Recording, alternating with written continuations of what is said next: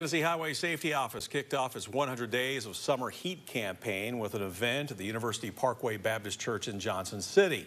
HEAT stands for Highway Enforcement of Aggressive Traffic. This campaign is a multi-jurisdictional highway safety campaign with the THSO and agencies in Virginia, Kentucky, North Carolina, Georgia, and Alabama working together.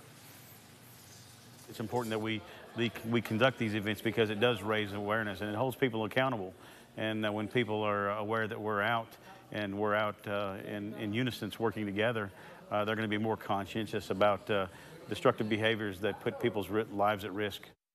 There are checkpoints set up on the borders of all states, ensuring drivers are being safe around Memorial Day and the 4th of July.